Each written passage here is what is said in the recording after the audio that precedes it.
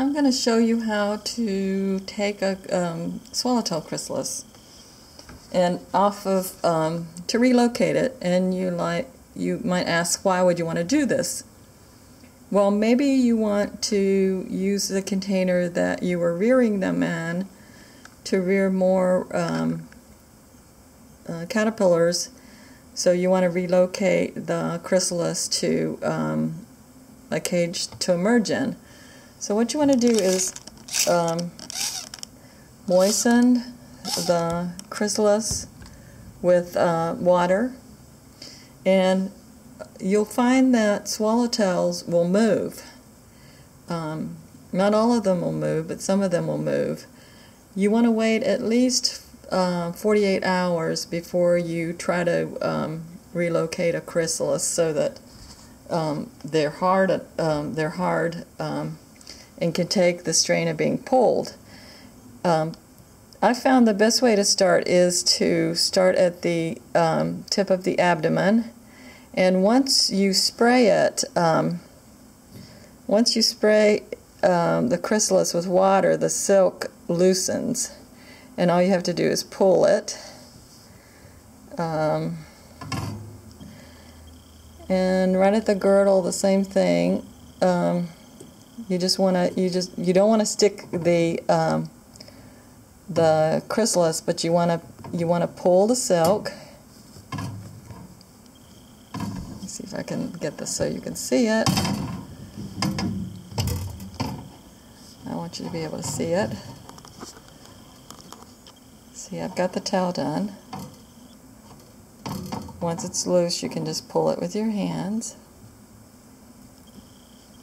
And once you get to the girdle part, that's the part that goes around the thorax, you want to carefully loosen the silk, but don't stick the chrysalis, because that will harm it. But what I'm doing is let me see if I can show you. Oops. This is one of those net cages. Anyway, sorry.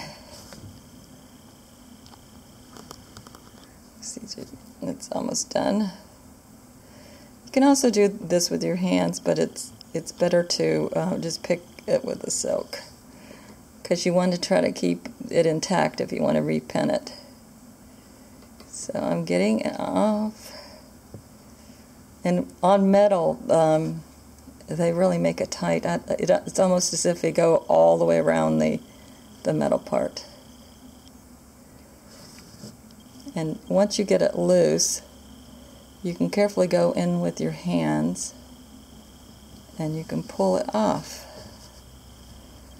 So you see, this is all pulled off. And then what you want to do is, you've got the silk parts. You got the part at the end, and you want to take, and again, be careful, don't stick the chrysalis. But do this when the silk is wet, because it's easier to get into. And then loop it where the girdle is. So now you have it taken off, and you have it on a pen. So I'm going to put this out of the way so we can, excuse me, sorry. This is what you call amateur videos. Okay. And I have a net container here. And what I'm going to do is, let me see if I can put this up on an iPod so you can see it. Oh, wait a minute.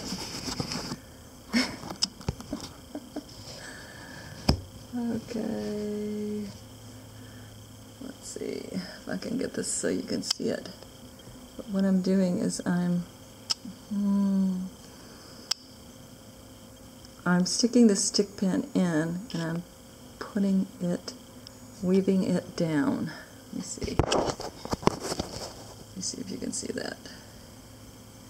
There's another one, and another one. Okay, that's it. And these can spend the winter like that, and they don't need to be, you don't have to place them. You can let them hang down, you can let them hang sideways, or you can even cut the girdle and pull the silk on the